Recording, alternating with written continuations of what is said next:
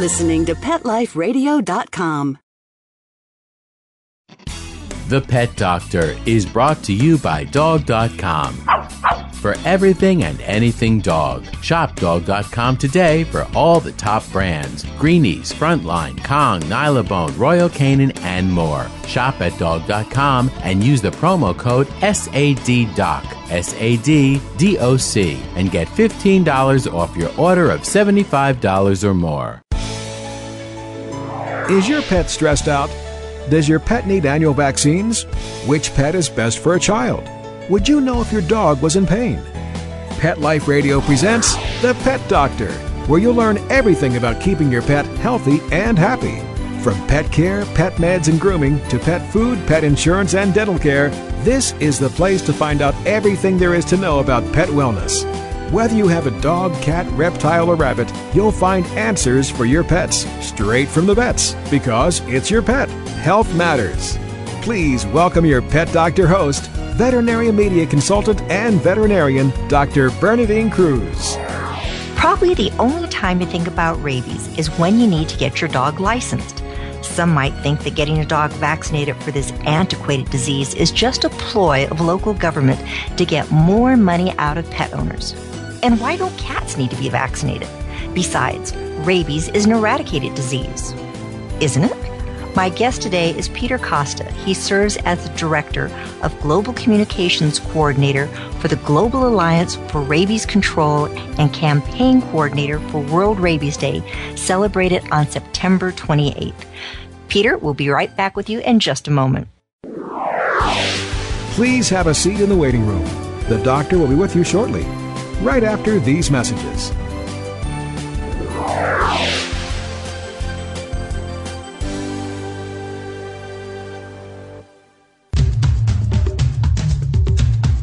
There's a movement afoot, ShoeBuy.com. Join the millions of people who shop ShoeBuy.com's over 400 brands and 500,000 products. Order now and get free shipping and free return shipping. ShoeBuy.com, the world's greatest shoe store. Walk your dog in style and comfort. Enter the code DOCTOR, DOCTOR, at checkout and get a 10% discount plus free shipping at ShoeBuy.com.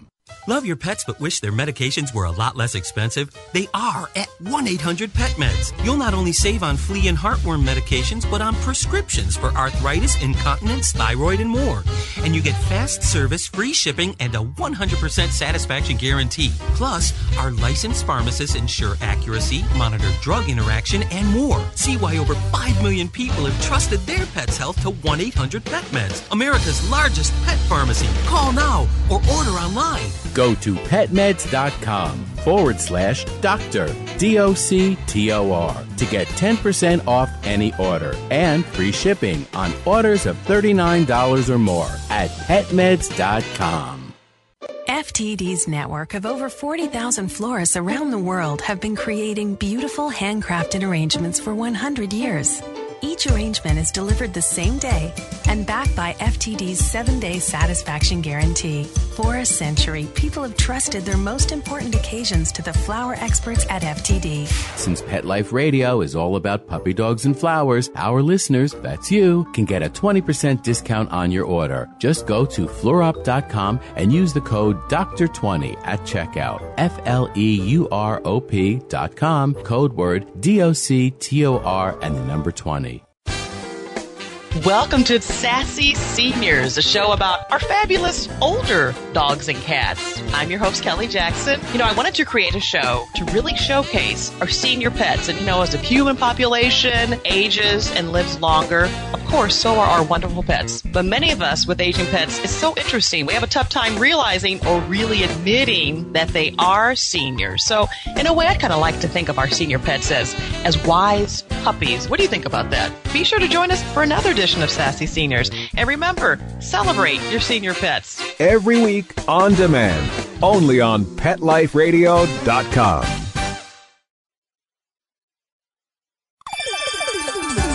Let's Talk Pets on PetLifeRadio.com. Welcome back to the Pet Doctor on Pet Life Radio with Dr. Bernadine Cruz. The doctor is in, and we'll see you now.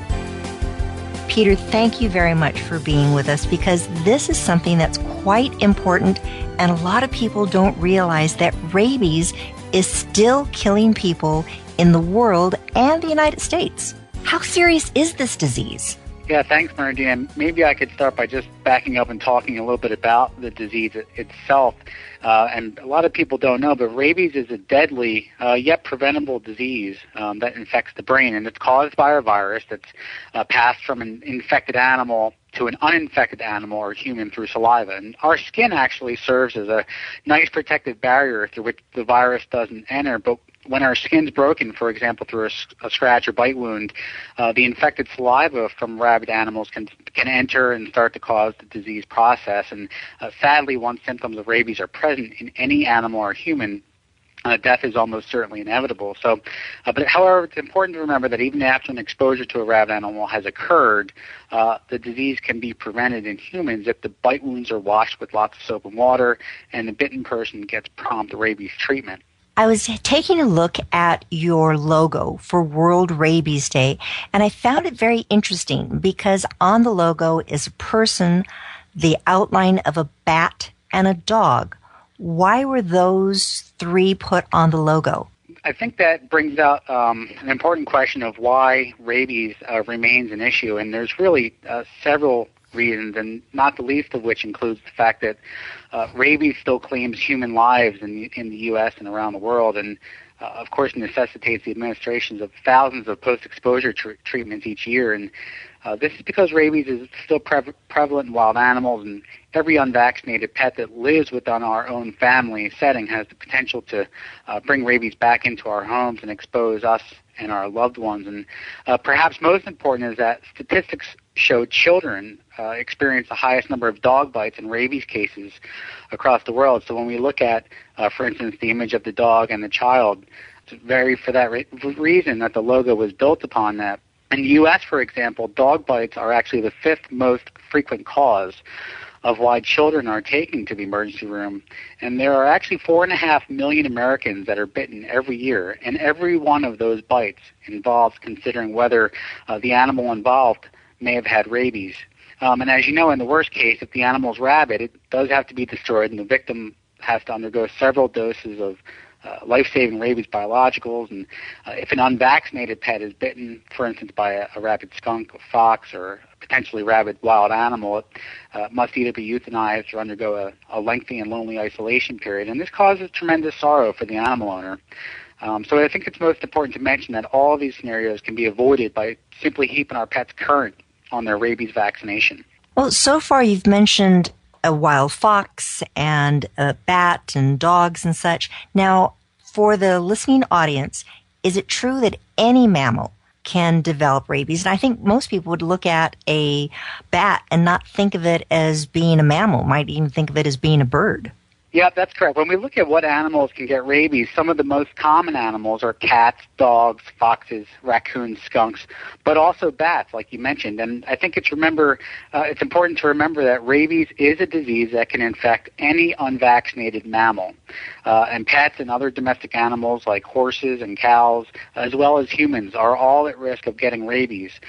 For instance, from wildlife that may be rabid, or even from unvaccinated domestic animals that may have been in contact with rabid animals. So when an animal is, well, maybe I should back up a little bit. In the introduction, I mentioned, okay, most of us don't think about rabies unless you get that notification from the city saying, all right, your pet needs to be licensed and you need to show a valid rabies certificate.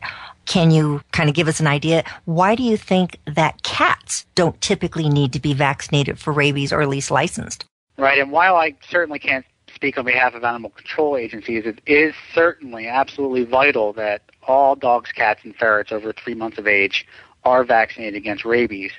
As you mentioned, there are a lot of indoor cats, but a lot of those cats do inadvertently get outside. But also we see a lot of homeowners that find bats in their homes. And certainly cat owners will tell you that if there's a bat in their home, the cat's going to be the first one to find it. And so it's important that at those times our cats that serve as our firewall between wildlife and our loved ones are vaccinated and current on their rabies vaccine. I totally agree with you, because I know when a cat sees a bat, first thing they think is, it's a bird.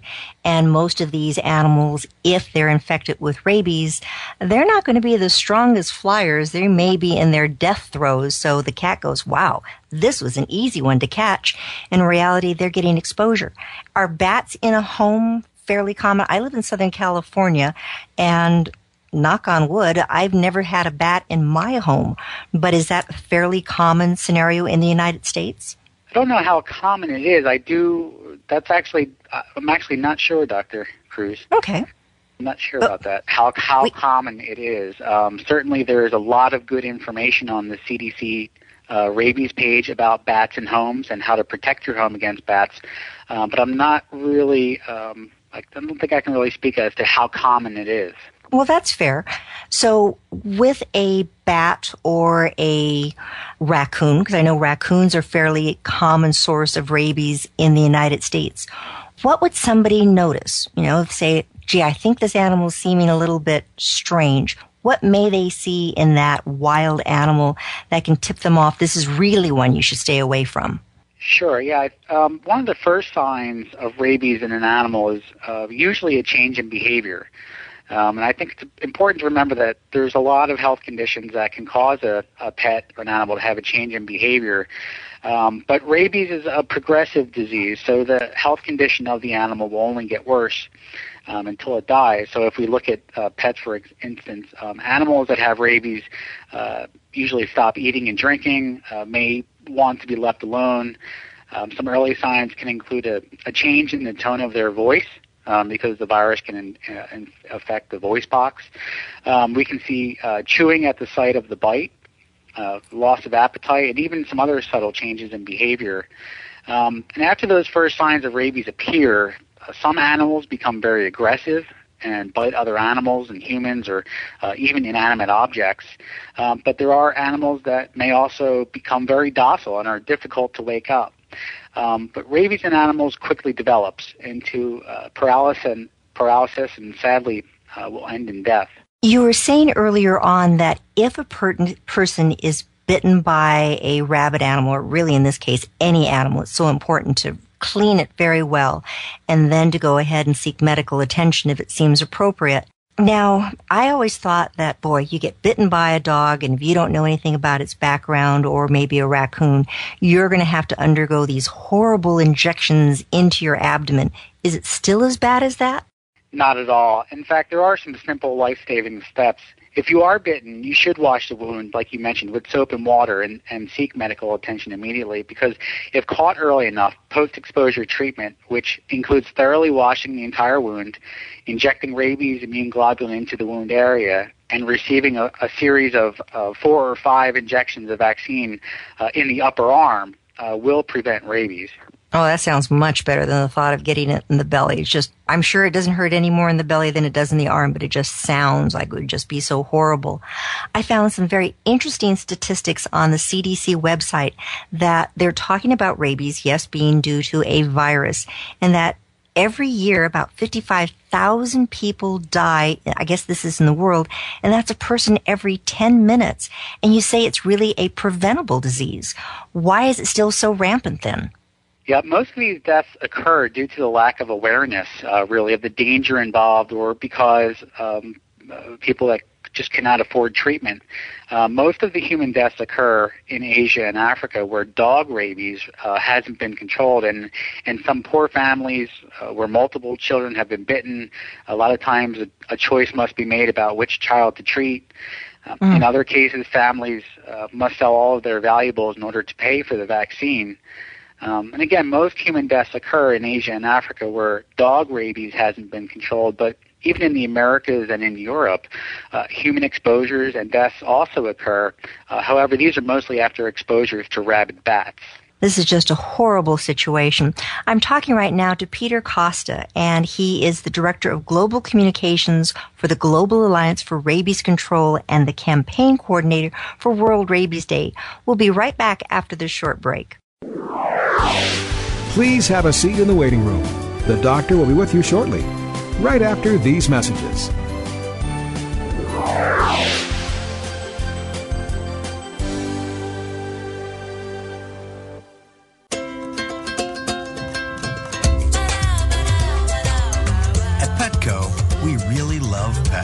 there isn't anything we won't do to make sure they're getting the best products and the best care. So when you ask us a question like, so how do you feel about cat condos? We can say from experience, feels like home for her. Enter the code Dr10, DOCTOR, the number 10, and get 10% off any order. No minimum at petco.com. Hello? Danica, where have you been? Oh, Grandma, I've been busy, racing, GoDaddy girl. Oh, I built my own online store with GoDaddy. Really? Let me see. Grandma'sAuction.com. Hey, are those Grandpa's golf clubs? Grandma needs her bingo money. Use promo code Dr10, DOCTOR, the number 10, and get a .com domain name for just $7.49 at GoDaddy.com.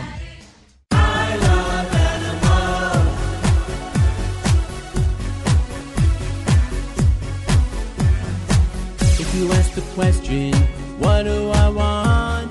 What do I need? I'll take affection. I really should mention I need time. I need love. I crave attention. This is me waiting by the door with shaking tails and happy hearts and running circles round the floor. That's always when the party starts. They are my friends. They are my children. They are the furry elders and kids. They are my family. They understand me.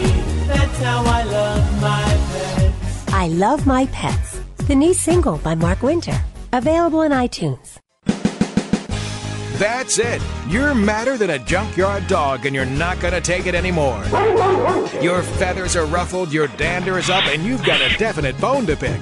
Join us each week on Pet Peeves, the show that lets you dig through the dirt and unleash your passion for pets. Your host, pet expert and award-winning author Amy Shojai will talk about what makes you howl and what hisses you off. Pet Peeves, every week on demand, only on PetLifeRadio.com.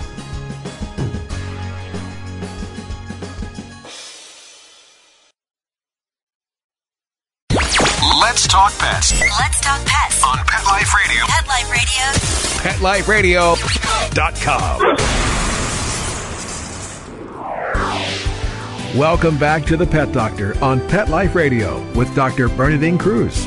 The doctor is in, and we'll see you now. Peter, I was looking at some news information that came across the internet today, and you're talking about Asia. And oftentimes you and I don't think about it, I'm sure you think about it all the time, but vacationers. So I'm going to go out to this beautiful island of Bali, and here's these white sand beaches. Just going to go relax and sit on the beach and have a marvelous time. Well, I understand in the island of Bali that rabies is rampant, and that they're actually going to have, let's see, what was the number? It was just this huge number of dogs that were going to be vaccinated for rabies. It was in thousands. I can't remember exactly what the number was right now. Over 200,000, I believe it's going to be. Numbers like this, is that common in most of Asia where they have just huge numbers? I wouldn't say that it is common, but we do see pre-exposure vaccination being provided. You're talking about pre-exposure for humans? Well, I found it now. Indonesia is going to vaccinate 400,000 dogs against rabies on the resort island of Bali because the problem there in their dogs was just so huge. And I guess the U.S. government actually had a notification to vacationers, stay away from all stray dogs. It just wasn't something that they thought it was definitely a health risk. So in Asia, if a vacationer is going to Asia, to Africa, is this something that they should be aware of, that rabies is that rampant? Yes, and sorry, there was two things there I think I'd like to address. One is the mass vaccination of the animals, and what we've seen in countries that have eliminated rabies, particularly in the dog population, is that when we see a herd immunity or a vaccination coverage of 70% of the dog population, that rabies in humans basically dwindles down to zero. Now, when we look at travel to countries where canine rabies is running rampant, there's a second way to prevent rabies with a preventative vaccination called pre-exposure vaccination. And pre-exposure vaccination is recommended for people who may have a higher risk of exposure to rabies, such as veterinarians or rabies researchers, but also for visitors to foreign countries with rabies, and a lot of street dogs may also want to consider getting vaccinated. Now, across the world, children make up the majority of dog bite victims and rabies patients, and therefore giving pre-exposure vaccination to children who are living in or traveling with their parents to some of these high-risk areas should really be vaccinated. Well, I know when I was in veterinary school my senior year, I was vaccinated for rabies and then recently had a titer done to make sure that my immunity was still high enough as a protective level, and thankfully it was.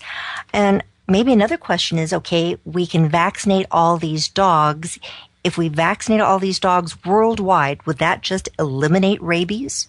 Well, I think what we've seen is success in vaccinating about 70% of the dog population in communities has eliminated rabies, but we do still see rabies in wildlife.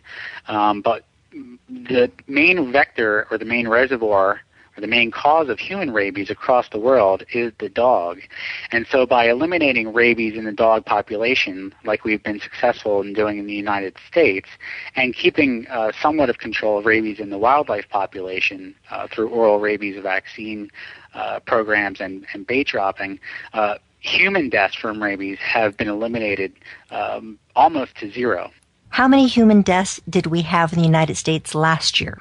CDC, I believe, reported 4 human deaths from rabies last year, attributed to exposure to bats, I believe, all 4 of them. Amazing.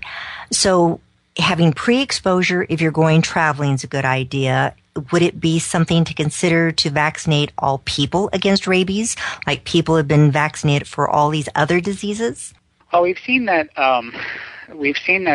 to do that is not really economically feasible at this time. However, it should certainly be considered, and it is being considered in some countries where canine rabies is just completely out of control, particularly to vaccinate children.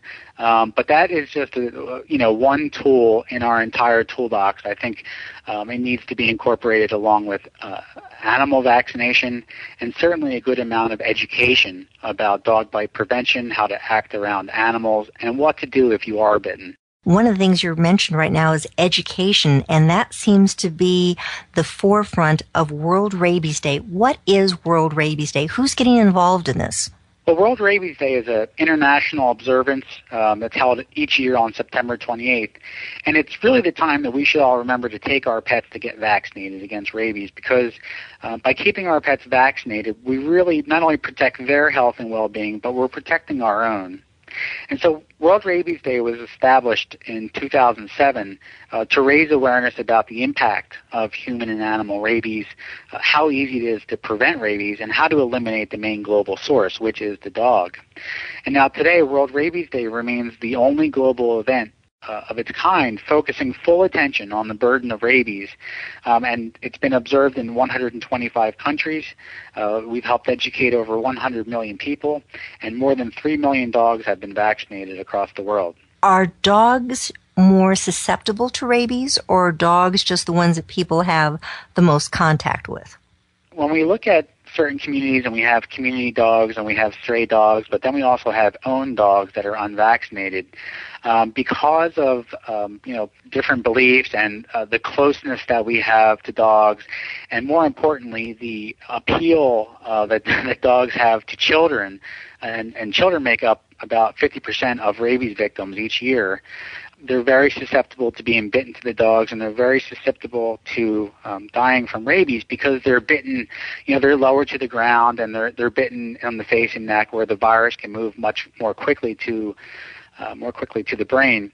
And so I think it's our closeness to the dogs in the communities, the stray dogs, the appeal of the dogs particularly to children, to want to approach them and pet them, that makes it, I guess, more likely vector. Well, I can definitely appreciate it because I know when I go on vacation, I typically can be away from any pet for about 2 days, and then I start going through animal withdrawals. And I see that dog on the street or I see the cat out there, and I know I shouldn't do it, but I just have to go up and I just have to touch him and pet him. So some of that's because I'm a veterinarian, I'm sure, but I think some of it's because I'm just an animal lover in general. I was reading, as you mentioned, about half of the people who die from rabies are under the age of 15. That is just horrid.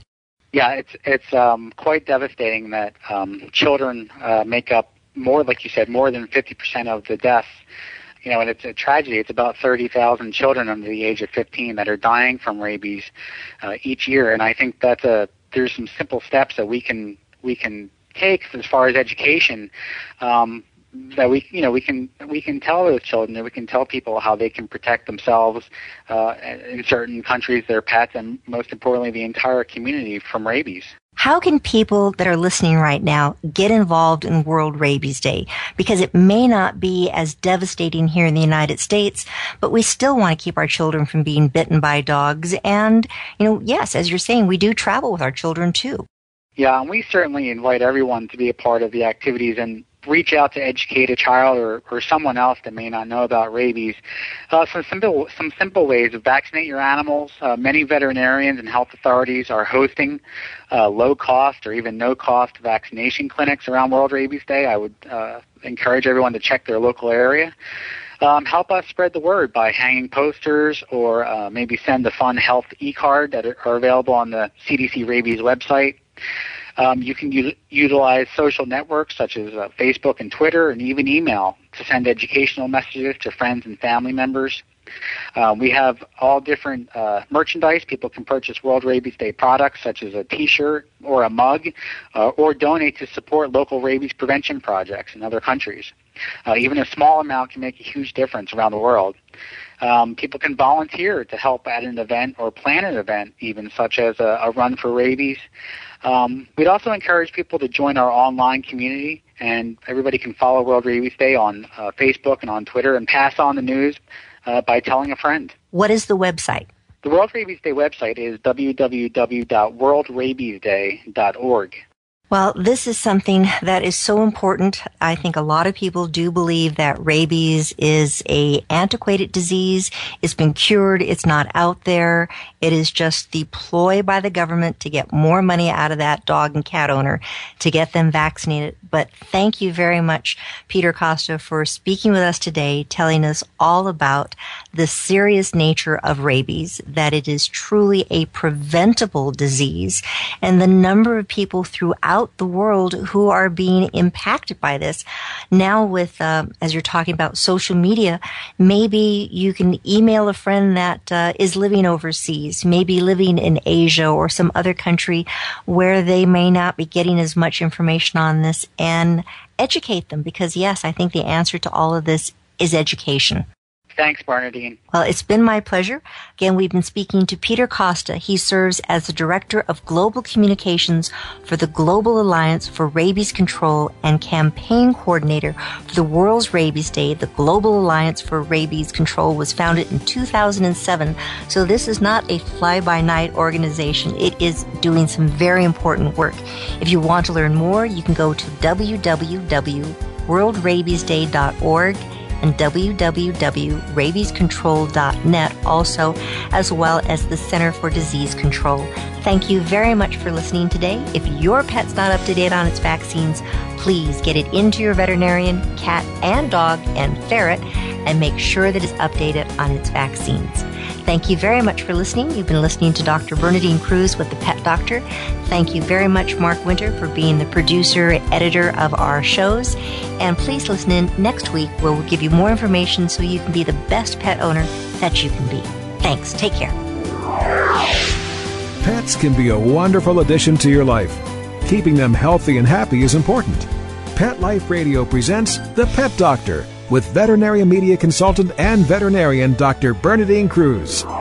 Whether you have a dog, cat, reptile, or rabbit, you'll find answers for your pets straight from the vets. The Pet Doctor, on demand every week, only on PetLifeRadio.com.